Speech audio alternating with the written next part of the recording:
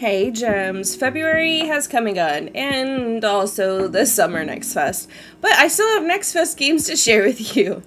Today we're going to take a look at Spirit City Lofi Sessions, a gamified focus tool. I've been playing Spirit City since February several times a week. I do have to disclose to you that I was gifted the game, but I assure you I was already in love with it before I received it because of playing the demo. My first impression with the game was, how can this actually be a game? I like watching lo-fi music streams when I write, but I couldn't understand how it could be gamified. When I got into the game though, it became more clear.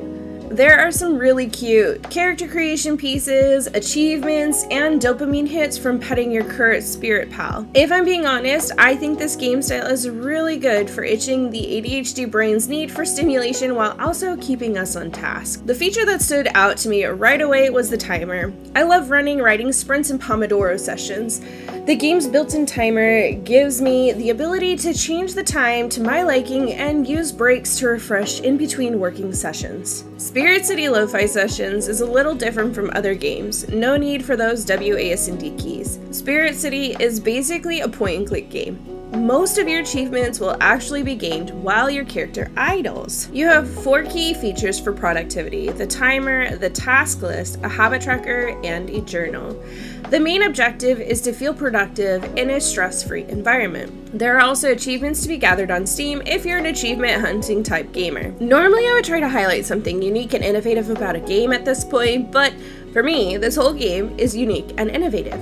I haven't seen a game quite like this yet. Spirit City currently comes with 5 lo-fi playlists from Homework Radio, which is actually a step up from when I began playing it when there were 4.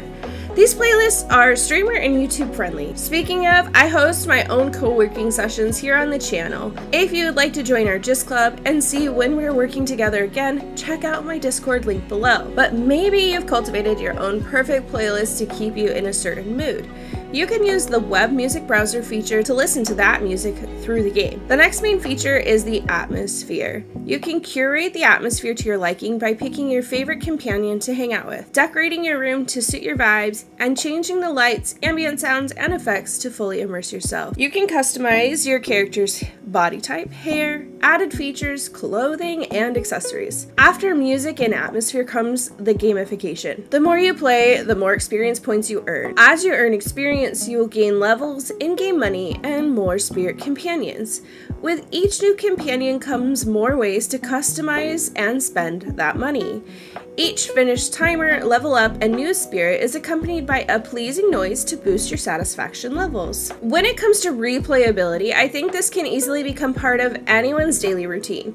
You can log in each morning, take care of your habits, use the timer throughout the day, and then journal about your day in the evening. You'll probably run out of companions to unlock over time, but Spirit City Lofi devs have mentioned on Twitter several goals for continued development and support of the game. Recently, they even introduced a new supporter pack of companions that's available as a DLC download on Steam. I personally think that if you're using the game enough to run out of things to buy in the shop or companions to find, you're probably developing a great habit of productivity and might not need those queues as often anyways. At the current price point of $12 USD, I think the game is a steal. There are many productivity apps out there, and most are subscription-based models, and nowhere near as fun or pleasing to play with as Spirit City Lofi Sessions. My final thoughts: I'm a huge fan. There are so many pros, and I can't come up with a single con. During the demo phase, I had issues with one song being flagged as a copyright claim on my channel. To be clear, it was a claim and not a strike, and when I reached out, the devs were able to get that claim removed before the full game even released. The devs are actively communicating with players on Twitter and talking about the direction the game is heading. Overall, I'm really impressed with this game that I didn't even understand in the beginning. If you're wanting to look for more gameplay, I have a whole playlist here of our Get Your Shit Together week. My community and I spent a week co-working live on stream together and getting things done, and that's how the GYST club was born. If you want to check out the game for yourself, it'll be linked in the pinned comments down below. And with that, you have my thoughts on Spirit City Lofi Sessions. As I said earlier, I was gifted my full copy of this game by the dev team. It's honestly because of your continued support of my channel that I get these offers for games, so thank you so much for continuing to support me. I heckin' appreciate every single one of you gems, and I will see you in the next video.